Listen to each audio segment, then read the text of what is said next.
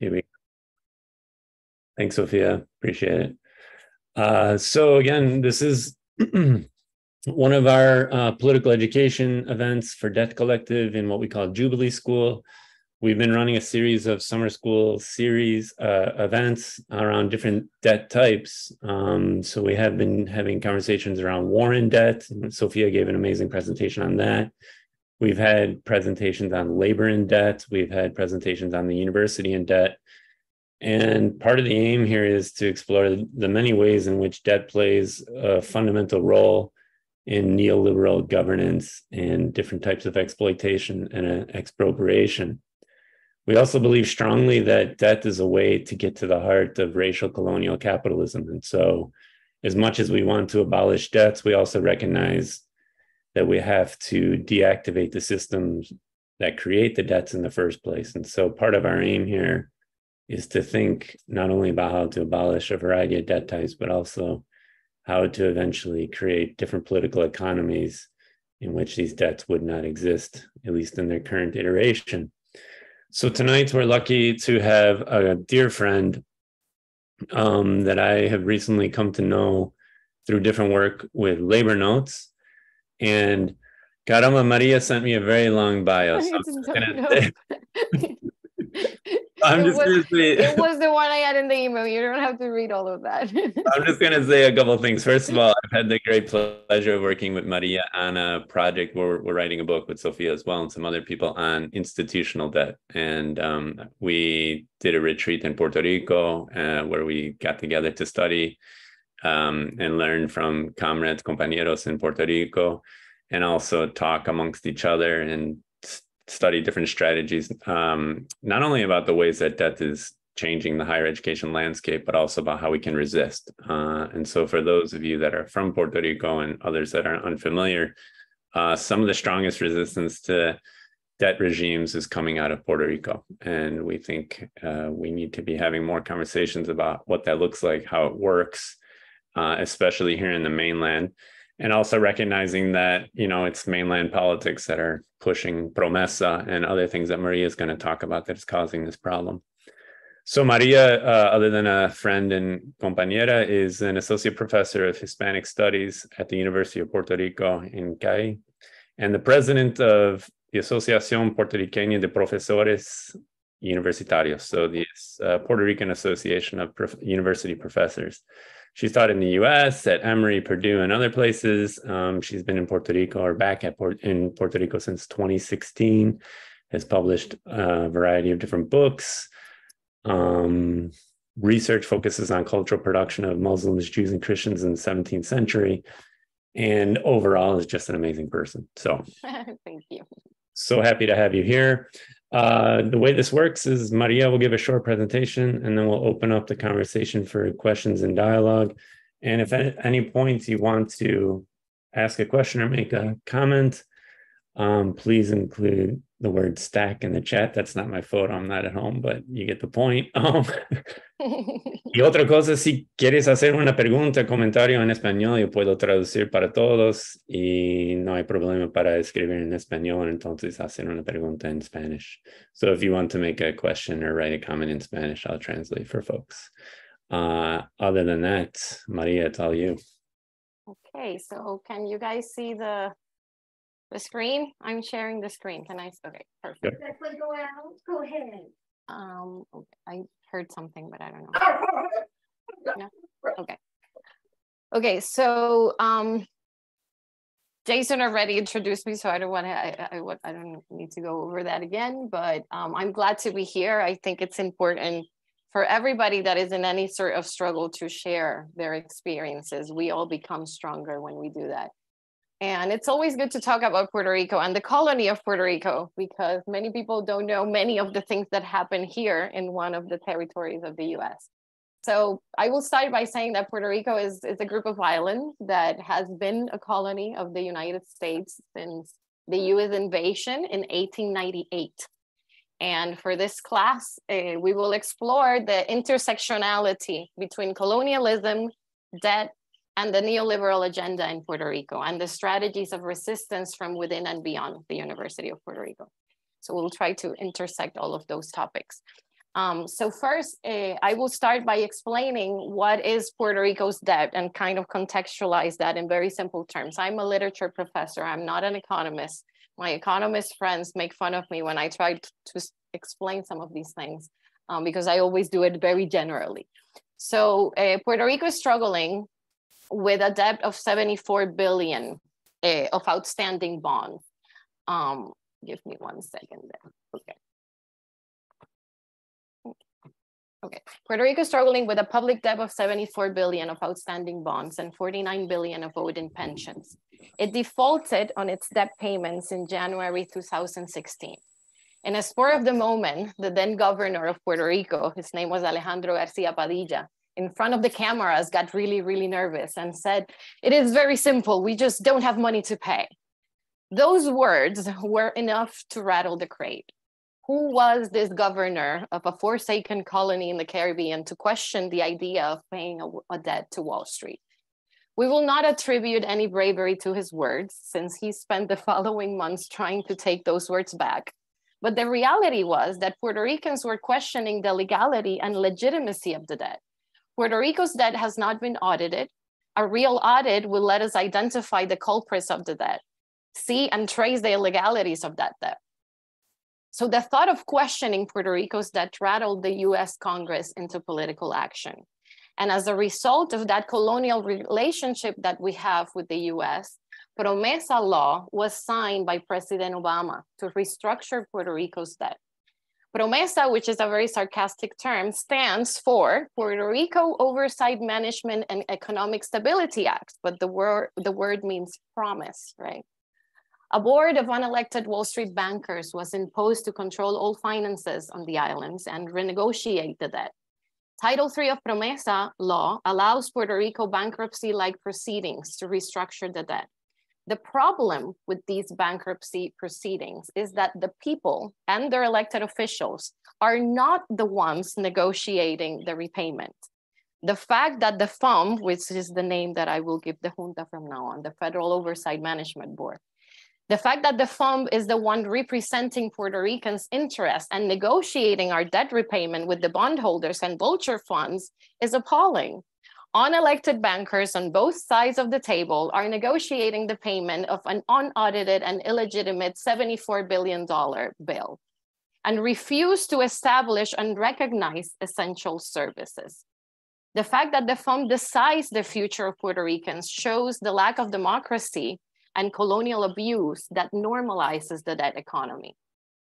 So many of us question here the morality of debt repayment, right? We're here in an activity of the debt collective. But when the colonial ingredient is added, especially in the colony of Puerto Rico, our struggle becomes larger. We start asking other questions as well. Who owes who in a colonial relationship? Is it ethical to pay an unaudited and illegitimate debt? What if debt repayment has a human cost, right? So Rocio Zambrana in her book, I don't know if you know this book, a really good one to understand Puerto Rico's situation. Rocio Zambrana in her book, Colonial Debts, The Case of Puerto Rico, explains that debt functions as a form of coloniality. Debt actualizes, updates, reinstalls the colonial condition. It is not surprising that the situation in the US colony of Puerto Rico reveals capitalism's madness because debt has become suffocating for the population.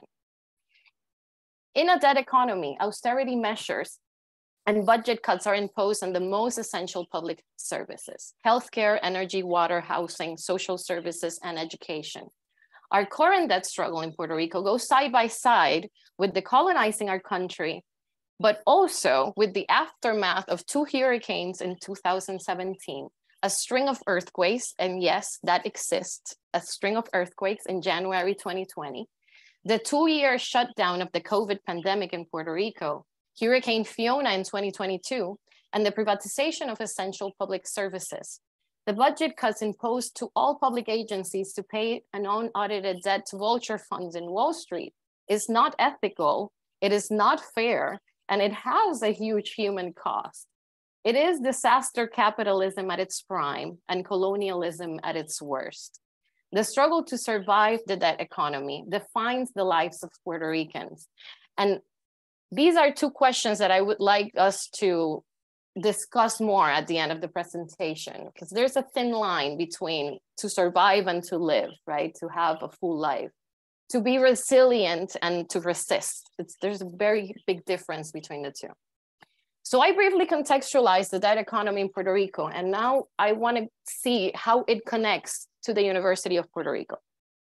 Since its arrival, the FOMB has aimed against the University of Puerto Rico more than any other institution. Even when the UPR is not in substantial debt, it hasn't defaulted, and it hasn't defaulted on its loans. And why is it? So we have to ask the question, why? Why does the Financial Oversight Board has the UPR as one of its main targets? So this is a question we need to analyze deeper. Why is a university, a place of education, the main enemy of Wall Street in a colony? And for me, this conversation is important to have with Americans because we're seeing a trend in the US that is important to open discussions about more, right? To discuss more. And I think colleges and universities, especially public ones, are revolutionary spaces. Wall Street's main enemy in Puerto Rico is the UPR because the University of Puerto Rico is a social project and has been and still is a site of political resistance. That is why the Financial Oversight Board has insisted on dismantling it and cutting its budget in half. So people ask me, okay, yeah, Maria, but there are big differences between the role of the University of Puerto Rico and public colleges and universities in the States. And sure, there might be some historical differences, but there is a shared potential. And there is a quote that I learned from Jason and Connor, and I think I saw Connor coming in. It's a quote from Assata Shakur when she's talking to CUNY students. And she tells them the following: there is a tremendous revolutionary potential in the colleges of America. There is a great need for a student movement to be built based not just on student rights, but on human rights. While practice without theory bangs its head against a brick wall, theory without practice lulls itself to sleep. There are so many things about that quote that we can go on all night to discuss. But it's important to know that the revolutionary potential of public universities is the result of that balance between theory and practice, and the transcendence from student rights and things that are internal of the university to human rights and issues that are external to society, right? It is not new to say that our ideas need actions, that theory without practice lulls itself to sleep. Yes, we all know that and accept that. But our actions need the renewed creativity that theory brings to the struggle, so we do not bang our heads against a brick wall. And this is particularly important for our conversations because many of us are linked in one way or another to different university communities, right? Everything we do in the classrooms, the texts we read, the histories of the world, the discussions to make us question everything, the research we decide to pursue, the academic work is capable of renewing the fight and the struggle, especially when fatigue and frustration take over. So yes, it is true that universities reflect the societies they are in. And yes, we live in a capitalist society and universities are part of that. But they can also be laboratories of anti-capitalist futures and other possible worlds, right? So I hope that I have convinced you just a little bit that to fight capitalism and to dismantle the debt economy, your colleges and universities are ideal places to launch that fight. Transforming higher ed communities is key in the construction of anti-capitalist worlds. That transformation has started. Something is waking up in the mainland, right? And we have seen it in debt reveals, in strikes like Rutgers or the University of California, to just mention a couple of ones of the last semester. And I look forward to seeing more of this transformation with incredible hope and certainty that we can achieve change. So let's go back to the UPR, because I know you guys want to talk about the UPR, because I know the UPR has been wounded, okay, by the Financial Oversight Board. These past 6 years have been terrible.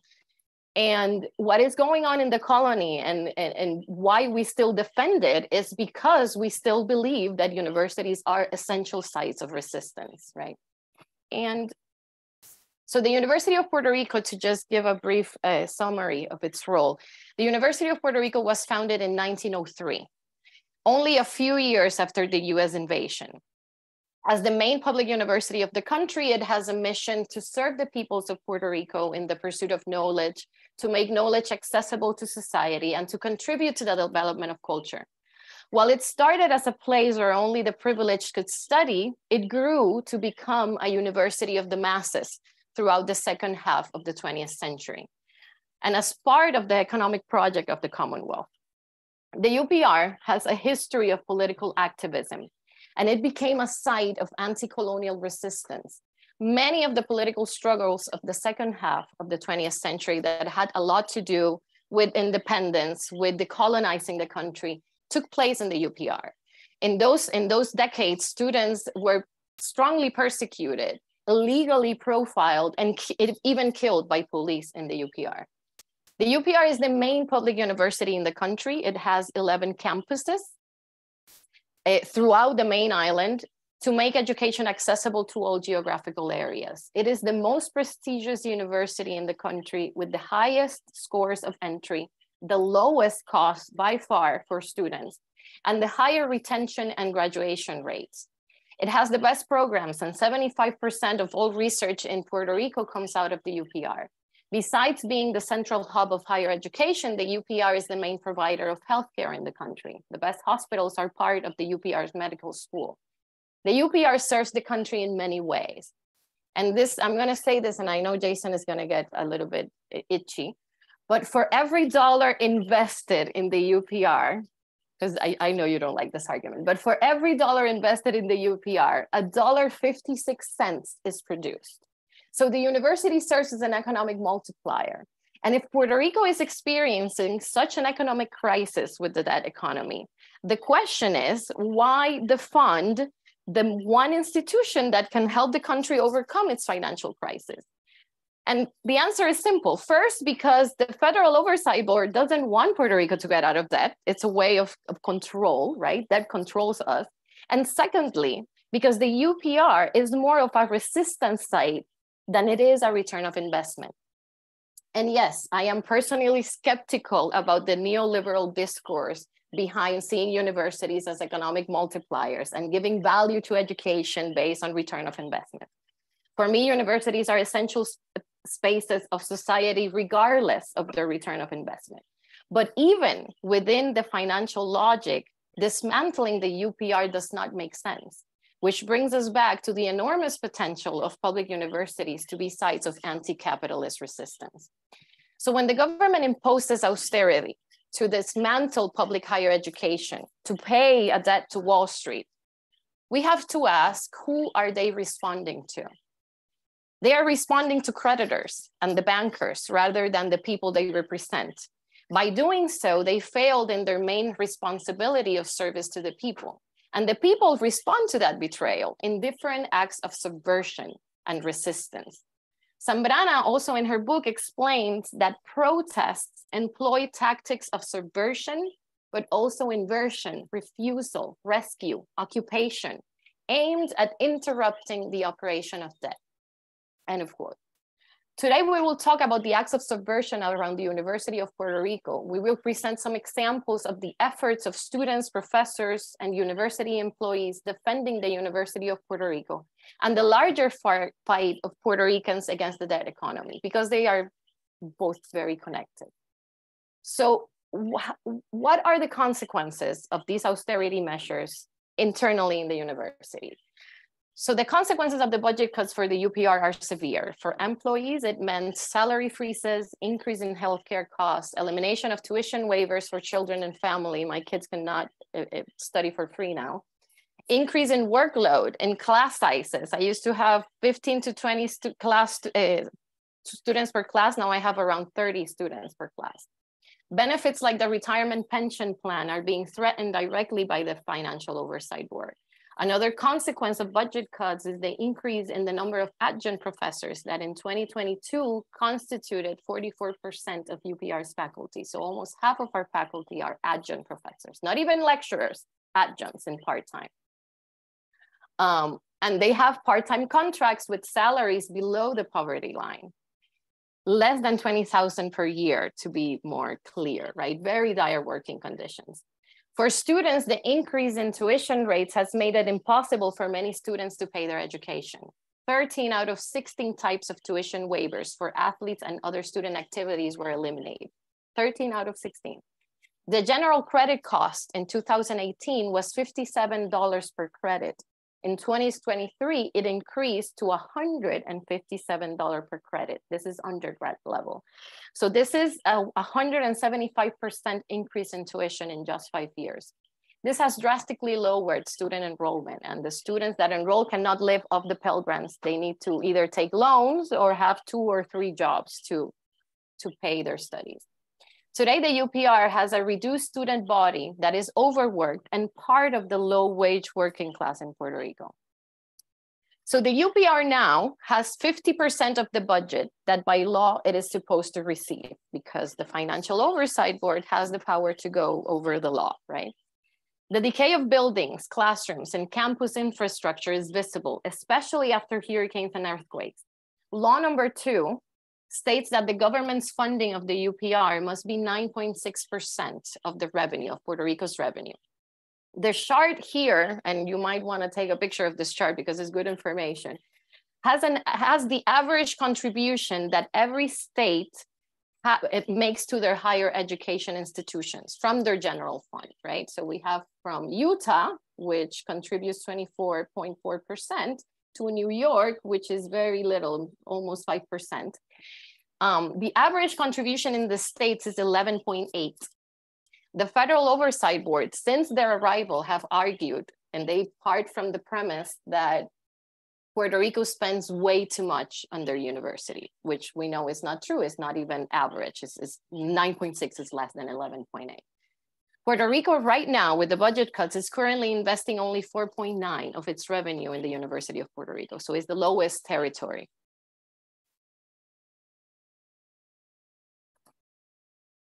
So how do we fight back, right? How this panorama that feels like a huge monster, how do we fight back? So there are little strategies that have worked. And so I was asked to talk about the different strategies of resistance that we have been using in the UPR to fight austerity measures. And I must be honest and say that the struggle before and after the pandemic has changed a lot. The lockdown during the pandemic disarticulated the movements against the debt economy. We are starting to recuperate and bring people together once again, right? But it has been tough. And one of the main challenges has been to rebuild the student movement, because the pandemic broke the continuity of student activism. Freshmen tended to learn from the more senior students' political experiences, and the passing of that wisdom from one generation to another was interrupted by the pandemic. But we will focus on successful strategies. And if you want to discuss any of them further, we can do it in the Q&A. I'm just going to show a couple of them. One of the things that we find most useful when organizing university communities is create a united front between the different university sectors. The different sectors of the university, faculty, staff, and students in all of their form must work together when we're talking about austerity and when we're talking about debt. Even when their demands and problems seem different, every injustice can be tied to the austerity measures, to that common thread. The different groups at the UPR started organizing multi-sector meetings, concerted actions, lobbying together. This is one of the meetings we used to have in 2017. We used to have every Wednesday night. We used to have meetings with the students to catch up on what was going on. The important thing is to maintain communication. We even have a WhatsApp chat where we have all the student union leaders, all the employee union leaders, all the faculty union leaders. And every time something comes up, we talk there and we do meetings and stuff to try to deal together, right? So creating that united front and giving it continuity, it's important. Another thing that we feel it's the strategy that works is the idea of protest and propose, right? Protesting is important, but also proposing alternatives and answers is important. One of the main issues, and this is just one example of the protest propose, was university reform. One of the main issues in the UPR governance was the partisan politics within the university administration. And these are the people that do not defend the UPR against the FOMB because they have political ties to Wall Street. We argued that protesting also comes with proposing, and we wanted the opportunity to propose this change from the bottom up. So students, professors, employees, and representatives of the surrounding campuses met every 2 Saturdays for years through hurricanes, earthquakes, and pandemic to write a university reform that was democratic, representative of the university community. In January 2022, we presented it to the PR Congress. It lost by 1 freaking vote. But the mobilizing of all of us in all fronts made it possible to get a second round. And now it's going to be presented to the PR Senate sometime in the fall of 2023. We hope that we can push this time and convince that vote that worked against us last time. And here, because we were in the middle of the pandemic, we had to do a lot of promo online. We had to do videos where all of our kids would talk about the university they wanted to be. That's one of the videos my son participated in.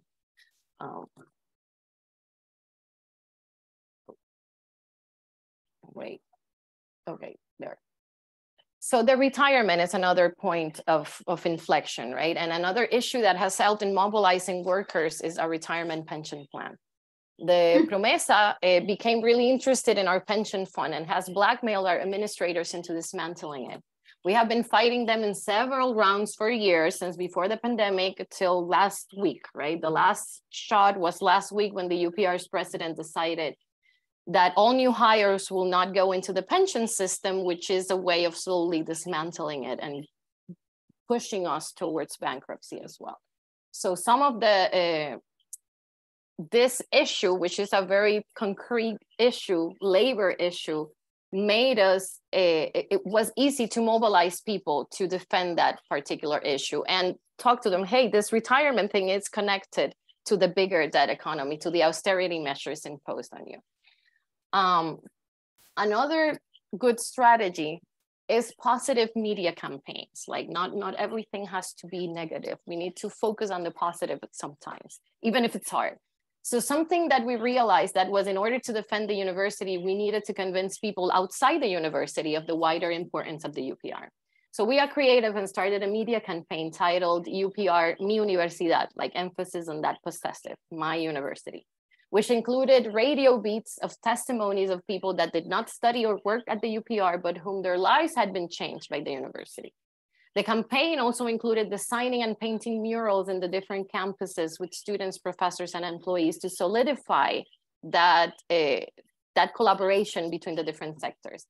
This was fun and solidified the relations between the different sectors. We started a change.org that reached the 40,000 signatures in a matter of days, asking the governor to stop cutting funds to the UPR. And it worked, because that year the budget cuts were put on hold, only that year. There's also a phrase that I like to say, creative ways of resistance are important. And this is just one example. We decided to do a book in the middle of the pandemic. One of our main labor concerns was the situation of adjunct professors, a group that is living under very precarious conditions. We knew that UPR was exploiting professors, but we needed to make noise. And we published a book of short stories and poems written by adjunct professors about their lives and struggles at the UPR. Puerto Rican writers, and here are some of them, collaborated with the APU to give free creative writing workshops to adjunct professors. And we had many virtual meetings. The process was both cathartic and healthy. We published the book in the summer of 2021, and we have been making a lot of noise with it through book presentations everywhere we can. That other picture is about, we do teach outs once a semester where we assign the book to the students and talk to the students about the situation of adjunct professors. So this is just an example of how to organize people, bring people together to share their stories, and then use those stories to demand change, right?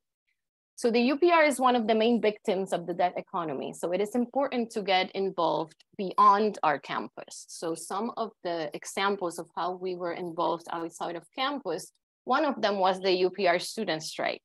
And you will say, well, why is that external to campus? This strike was really interesting. The student strikes and walkouts are powerful weapons to fight back. In 2017, the year where we first encountered the junta, UPR students went on strike for 3 months. The demands were internal demands about the raise in tuition and budget cuts, except for one. And this is the one that I wanted to talk about. Except for one, the public audit of the debt. The students were demanding the public audit of the debt. They were the first group to do this and the first group to actually meet with the FOMB. The strike was systemic and was approved in an in-person student assembly of the entire system. And its 11 campuses, the School of Plastic Arts, the Conservatory of Music, and the UPR High School. It was historic with the participation of more than 10,000 students. And that picture here, that one that's talking right there was one of my students of UPR Calle. And that is a student assembly of the entire system. This was historic. Mm-hmm. And one of the things that brought them together was the idea of we need to do something for the debt economy itself. So we want the public audit of the debt. Another example was the summer of 2019, the protests. I don't know, that was kind of like our Arab Springs, but that was the Puerto Rican Spring.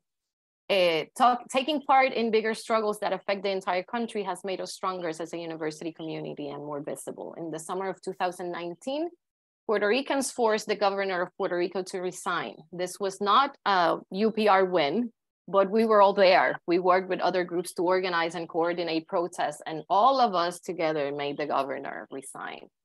Another example was the vote for governor, like something we need to understand as public higher ed communities is that we need to take more control of the states, of the governments of the states, right? And so when elections were underway, we decided to interview, to do a debate of all the governor's candidates. Why we wanted to do this? Because every time you see the debates in the TV, they don't touch all the topics we wanted to. So we had interviews with each of the candidates for an hour where we grilled them in all topics related to the university and the debt and the auditing of the debt. And it was fun because we grilled them, but also it forced them to put that in their agendas when facing us. And that is an activity that works now that we are looking forward to the elections next year. Also, of course, another strategy is unionize and seek collective bargaining for all sectors. Support each other's efforts for organizing and fighting the administration. Collective bargaining and organized worker power is a must. The threats to working conditions inside the UPR have pushed the different organizations in the UPR to unionize and seek contract bargaining. In the last few years, these three associations became unions, and ours is in the process, the faculty union is in the process of becoming an official union as well. We're waiting for the elections to be called, hoping that it would be around September, October. But when the debt economy also pushes people into organizing, and we're seeing that also in the United States, we're seeing like a rebirth of union movements, right? Also within our unions, we have to make some work and progress as well. And I'm not going to talk a lot about this, and this is external to the university, but many of the professors that were in my faculty union decided to make this group called Junta de Mujeres Sindicalistas, where we get together with other unionized women from different jobs, fábricas, industry, costureras, nurses, different jobs. And we come together to empower each other, not only to occupy the spaces within our workplaces, but also to occupy leadership roles within our unions. And if you guys want to talk more about this, this is also important. So to conclude, it is important to understand that we are not alone in our struggle. And in the 6th declaration of the Selva Lacandona, the Zapatistas say that to all the dignified and rebel people who resist and fight against injustice all over the world, they say the following: as there is a neoliberal globalization, there is a globalization of rebellion. Groups who exist all over the world, but who we do not see until they shout enough of being despised, and they raise up, and then we see them, we hear them, and we learn from them. The greatest challenge of this movement is to keep up our fight against the debt economy, while at the same time we continue weaving our resistances together with others that are also fighting against capitalism beyond our campuses and beyond our countries. People in the UPR and in Puerto Rico face the effects of debt repayment in every single aspect of their lives. So one of their biggest challenges is the fatigue of the few and the apathy of the many. When the crisis intensifies, there is so much frustration and there are so many fronts that have to be covered that people get exhausted. Those who lead the efforts burn out and often feel alone in the struggle. The challenge is to find that balance where we can live and fight without draining ourselves. And this quote from Zizek is one of my favorite ones. He says, "Revolution is not experienced as a present hardship we have to endure for the happiness and freedom of the future generations, but as the present hardship over which this future happiness and freedom already cast their shadow. In it, we already are free while fighting for freedom. We already are happy while fighting for happiness, no matter how difficult the circumstances." So we need to embrace what we are fighting for while we are fighting for it. And because it makes it real and it makes it possible. And we free ourselves from capitalism when we fight to end capitalism. And we take back what we are owed when we fight against the debt economy. So our fight against the debt economy will not be quick nor simple. It will require us to put our bodies and beings in the line of fire without losing hope. And I want to end this talk with some words that might serve as the ending of a book some of us are writing together, but we still don't know if it's going to end that way or not. But I'll still share them with you. So may we embrace the fight against debt with optimism. May our words encourage others because revolution needs inspiration. May our colleges and universities serve as sites of resistance, empowerment, and promise. May our actions and intentions be filled with the confidence of anti-capitalist futures.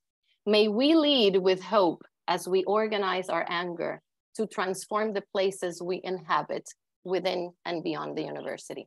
So thank you very much. Let me stop this. So now we can answer questions, Q&A. Can we just give a round of applause? That was incredible. Damn, Maria. Really. Wow. Really, Amelia. That was amazing. Yeah, the floor is open for questions and answers, or discussion rather. And if you would like to ask a question or make a comment, just type stack. And si quieres hacer en español, yo puedo traducir para todos. I can translate. Any questions about any of the strategies, about how we see universities as sites of resistance, about resilience versus resistance, or survival versus living, surviving versus living? These are things we need to ask ourselves. I see Sophia on stack. Go ahead, Sophia.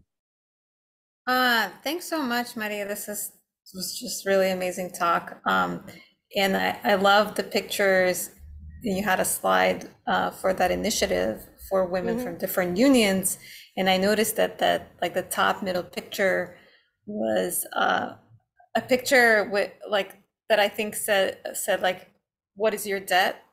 Yes, yes. And can you talk more about that? Because I'm so curious, like what people said and what the conversation was like, and what organizing came of that. So what we did this 8th of March, in March 8th, the protests are always in the afternoon. So we had like this big workshop around that and about female bodies being in debt. So everybody, it was a whole day of workshops. And the first activity, when you came in, you sign in your name and you had to put in this board your debts there, right? And the debts would just go over the faces of all of us. And then we discussed different quotes. We did like we put quotes of different authors about that, good quotes and evil quotes as well. And people would react to them, and we did subgroups. So we dedicated the day to understanding our relationship as women and as women workers with debt, with the debt economy, and how debt is illegitimate in every form, period, right? That was part of the conclusions we got everybody got to those conclusions on their own, right? But it was part of what we wanted, the objectives of the activity. Justine, and then Pedro. Hello, everybody. Okay, my light's not that bad after all. Okay, great. So this was fantastic. Thank you so much, Maria. This is truly inspiring and gives me so much hope. And your comments about, you know, the regrowth of unions in the United States, I'm just like, yes, here we go, right?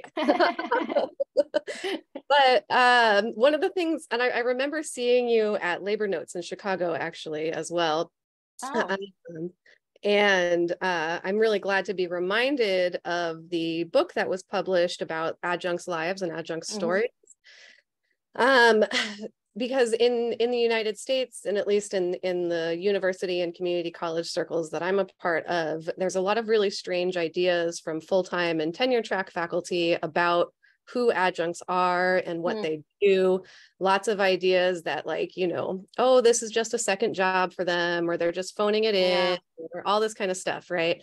And so in many ways, seems to be a barrier to solidarity based in those assumptions about what's happening with adjuncts and all of that. And so I'm wondering if you have come across that in your organizing in Puerto Rico, and what strategies you've seen that have been like really successful in overcoming that. Well, actually, we had that conversation when we were defining our union. Who was our union going to represent? And a lot of us, most of us, the majority, wanted to include adjunct professors, and we did. But the talks were tough because there are certain privileges from tenure and tenure track professors that sometimes don't even see themselves as working class. It was incredible when I was giving some of the workshops to organize, where we're like, yes, you are part of the working class. But austerity has helped us a little bit with that. Not because austerity is good, but because they're seeing for the first time some of their benefits being threatened, right? And something that we did with the book, and that we've been very vocal about, because half of our faculty are adjunct professors, is saying the only difference, and I got into trouble one day for saying this in the microphone, the only difference between an adjunct professor and I is luck. I was lucky to get to the university at a certain point, but they're not second-class academics. They're doing the same job as I am doing. They're doing their research. Their students love them. So the only difference is luck. And we keep like enforcing that discourse, and I think we've been successful in doing so, and bringing them in. The project helped us bring many of them in as well, and that was also one of the reasons we chose literature instead of, you know, academic essays, because in the literary aspect and with the workshops, you're able to manage your characters, right? And you're able to appeal to a more emotional connection with the public, with the reader. And that helped a little bit. Of course, at the pandemic, we started the project as soon as, I think a month before the pandemic started. So all those workshops and everything were online, but still it worked well. But yes, we always have to argue about that they're not second-class academics. They're just the same. They just have different working conditions. Pedro, please. Buenas, can you see me? Sí. Oh, perfecto. Many thanks, Maria, for the presentation. Not only remarkably informative, but as has been said, inspiring as well. Thank and you. I learned a lot. I want to, first of all, agree wholeheartedly that the state attacks the universities systematically, you know, particularly public universities. The elite private universities seem to weather many storms. A public university, because they are sites of resistance, right? There are areas indeed which develop alternative conceptions of the role of education and transformation of society, and quite often radical in its content.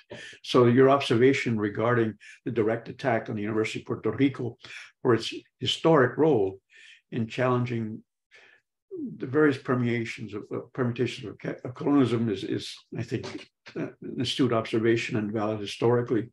I want to introduce another consideration. I mean, there's a minor consideration and a more significant consideration. The minor one is that these activities by the state against the universities distract students from what their task is, right? To acquire the knowledge and the skills that allow them to be productive and to make contributions to society, right? Much of the energy is redirected towards survival rather than to growth. And ironically, that process of survival also creates the connections that you talk about, right? It creates this dynamic, this movement. But at the same time, it's also distracting students and taking them away from this other task, right? So I think there's this conscious policy as well, right, by the universities to redirect student efforts from learning and research and engaging in questions for transformation. So that's one consideration that, I mean, I found my own experience. But the other is to think about the attack on the University of Puerto Rico as part of a larger project of reconstituted colonial capitalism. Right?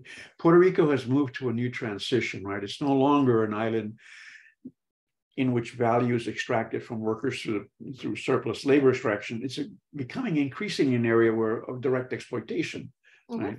Direct exploitation.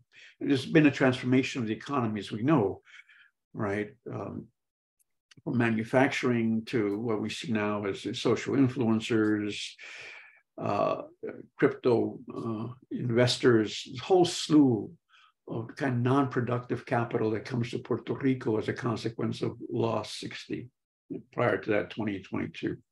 So one way I've been trying to understand the attack, not just on the University of Puerto Rico, but also public education in general, is that the reconstitution of the economy that's taking place under the control of FOMB is going to require fewer educated people, fewer trained people, right?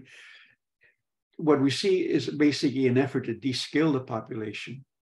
And this goes hand in hand with what we see as continuing restriction or retraction of the labor market that requires skilled workers, right? So I see the attack on the University of Puerto Rico and the attack on public education as an attempt also to not only devalue, but disempower potential working class.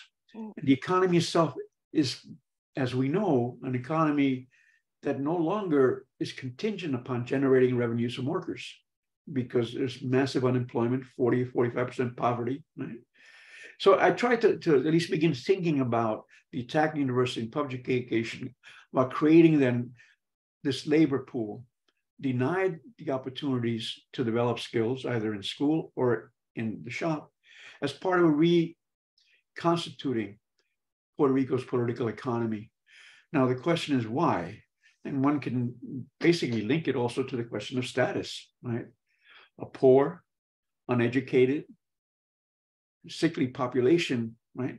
It's going to make a less compelling argument for statehood. The United States never wants statehood anyway, right? So here I'm speculating, but the idea is that the FOMB is part of a larger than dynamic to reconstitute what the colony is. Yeah. To magnify the levels of exploitation and make it increasingly irrelevant to the American imperial project. Just the thought I had on education and I agree with your second point completely. It's the idea of a Puerto Rico without Puerto Ricans. That was actually one of the things that the governor said in the chat that was leaked. One of the main things that got people into protesting in the summer of 2019, because we knew that the exploitation and the attacks on the working class are extreme. I mean, they went directly to one of the strongest unions in Puerto Rico, which was the UTF. This was the electric company workers. This union has a historical role in Puerto Rico, and they went directly against it to just shatter it, and they shattered it. And that's what they're doing with the University of Puerto Rico as well. So yeah, we are dealing with very, very tough times and not very hope-filled times. We're still working on things and trying to see how we can have more of a say-so in public policy. And the elections of next year, we are looking at that with, we need to get involved. We cannot, unions in Puerto Rico cannot keep leaving it up for the parties to decide and bipartisanship to decide. And I think there are possibilities there as well. With the first point you brought about the students being distracted, I disagree. I think that is one of the things that has worked against student movements in the US. The idea of they need to focus on their studies and get their professional degrees and that's it. I think our students learn a lot, sometimes a lot more when they are part of the struggles and when we have these assemblies and meetings and the experience of the 2017 strike. I started at the UPR in January 2017 and the strike started in February. And when I went into campus, it was a similar experience to Occupy Wall Street. The students had a whole laboratory of a whole different life there. And they had talks and they invited professors to give talks and they were alternative sites of education. And I feel when their students are that connected, they're a lot better professionals because they are completely connected to the social life. And that's one of the things that I know we need to work with in the States. I taught at Purdue and at Carnegie Mellon University.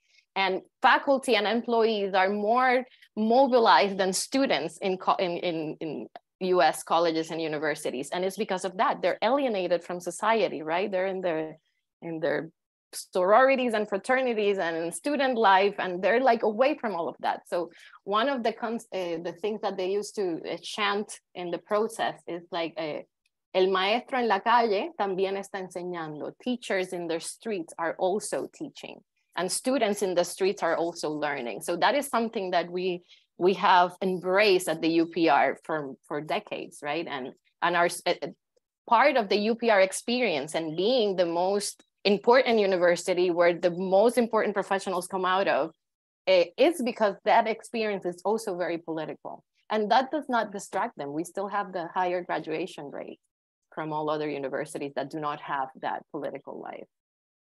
It's a fascinating conversation. We want to have Connor ask their question and then maybe one more after that, and we'll wrap things up because I recognize it's getting late. Connor, nice to see you. Hey, Maria. Oh my gosh, such a powerful, inspiring talk. And thanks to everyone so much for gathering tonight. I'm here with my comrade, Elise, and George. Hello. Maria, we just had a telepathic moment because I was wondering how the student strikes have changed the experience of teaching and learning in La UPI. So in the time of the strike, a whole different kind of doorway of what education can be. If you would be willing to share a little bit more about that. And, you know, when I read the quotation at the very end of your presentation about the Zapatistas saying when people will shout "Ya basta," then we hear them and we're learning from them. Very much so, the City University of New York, CUNY, is a sibling institution with UPR. Our struggles are also your struggles and vice versa. And we now have, as part of our board of trustees, Robert Mujica, who is the head of the PROMESA board.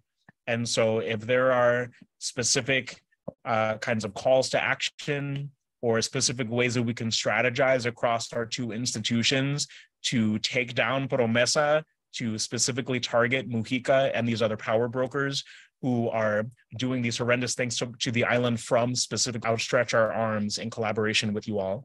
And gratitude again for this powerful presentation. Thank you. There's so much to do from the diaspora as well. The FOMB has an expiration date, even though they don't want to. They want to stay there forever.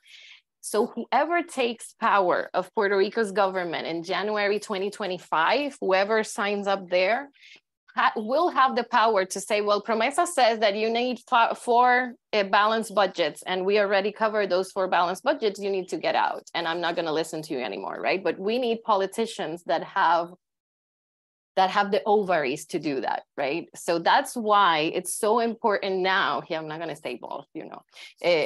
It's so important now to have some sort of say of what's going to happen in the elections next year. And as unions, this is something that we're starting to talk about, because unions in Puerto Rico is the opposite of the US. They don't want to get together with politicians at all. They want nothing to do with politicians, and I understand why. But there are many conversations about alliances of people that are not within the two main parties that are interesting to see, because we need people there in January 2025 to tell the junta you need to go, even if you want to put me in jail, right? You need to go. You're done. The law says you're done, because they're going to find another way to try to stay, right? And how does the huelga experience changes all of us? Well, there are good things and bad things, right? And it's always a tense moment. Nobody wants a strike, right? Nobody wants a strike. Well, you go to a strike when you don't have any other resource, and it's always a tense moment. And many of the strikes before La Junta came, La Junta is the FOMB, were strikes against the administrators. So there were direct negotiations with university administrators. Now the strikes also have to do with La Junta. Like the last strike in 2021 was because of one of the restructuring of the debt. And it was a tense one, because it wasn't very successful, but it was important to do it. It was important to say ya basta, right? But it was tough, and it destroyed part of the student movement as well, because after the pandemic, there wasn't so much political education as there was before, right? Or continuity. So that's one of the things that has been tough after the pandemic. Thank you for sharing that, compa. One quick comment, and then if anyone else has a question. One thing that strikes me is we have versions of PROMESA and the Oversight Board on the mainland in the United States. So we've seen it in New York. We have one Detroit. We have one in Pennsylvania that did a lot of damage. In Philadelphia that still exists, that can be activated during times of austerity. And so I think one of the interesting is not the right word, because it's darker than that, is it's how these different tactics of creditors / their friends show up in different places at different times and replicate themselves in order to do what you said, which is manifest control and power. And it goes against democracy, because it's the most undemocratic thing. You put unelected officials in the table to negotiate for the people, and the people are not represented in the table. They're bankers in both sides. So it is undemocratic. And I think it's one of the hard things here in the United States mainland is how to even get to build the consciousness to attack these institutions and these mechanisms. It's so hard to even get people to think along these terms. I do want to say, if anyone has a question or comment, I would love to hear it. If not, then I would be curious to hear, how the hell do you get 10,000 students in an auditorium to do a vote on a... I remember that day being like a little girl. I was like this mother hen, super, super proud of the students. And I wanted to go there, but I couldn't go there because, we cannot impose ourselves. But I really wanted to. And I kept telling my students, please send me videos. I just want to know what's going on. It was complicated. For them, it was complicated because student assemblies in the UBR are are very tense in the different campuses. So putting all of them there together. But it was also to ratify the strike. So people went there already with an agenda. But it was it was a whole day thing. They even went to get lunch and come back. And it was, But I was so proud of them. These were the same students that created these laboratories of different societies within campus. They had huertos, they were growing food. The way they were organized was incredible. They weren't just not organizing in the capitalist way. They were sharing everything, and it was super interesting. And I think for a future round of political education, it would be really wonderful. Maybe you can connect us with some of the student leaders, and they can tell us how they did that work. Yeah, and we need to reach them again, because these students from 2017 already graduated, and because of the pandemic, they couldn't pass on many of the experiences they had to the new ones. So now we have them in other places. Sometimes I bring them to give talks to the other students, or the ones that are in grad school. I call them again. It's like, hey, I have a meeting with student unions, the young ones, please come. And see if it's a little bit contagious. But it was an amazing generation of students that we had in 2017. They actually sat with the junta. They were the first group in Puerto Rico to sit down with the FOMB. And the FOMB didn't even know what they were talking about. The students were more prepared than these bankers about Puerto Rico, and they asked tough questions, and they put their demands on the table, and it was really embarrassing for the bankers that came in, because they had just arrived to Puerto Rico and they didn't know what was going on here, and negotiate all of our financial activities. It's like, and the students it was nice to see them there. But we're regrouping again, and I'm hopeful that we're starting up. This is the May Day was a good day to get people out again and start taking control of the country again. Yeah, and just as a tool, Maria, Sofia, myself, and some other comrades have developed tools to help people do debt audits deals of their universities. So if you want access to those tools, we can send them along to you. Are there any more questions or comments before we call it an evening? All right. Well, then once more, thank you so much, Maria. This has been fantastic. Thank you, everyone, for coming out. There will be an archive video of this. We are creating an archive of all the events. Please check out debtcollective.org for more Jubilee School events. The next event is on labor and debt, and how debt empirically has been shown to squash the desire to go on strike. So it should be good. Yes. And if anyone here ever wants to do a session with Debt Collective, please do contact me. Thank you so much, everyone. Have a good night. Thank you. Have a good night. Thank you, Jason. Thank you, Maria. Thank you. Nice seeing you guys. La lucha continúa. Hasta pronto, Maria. See you, Connor. Big hug.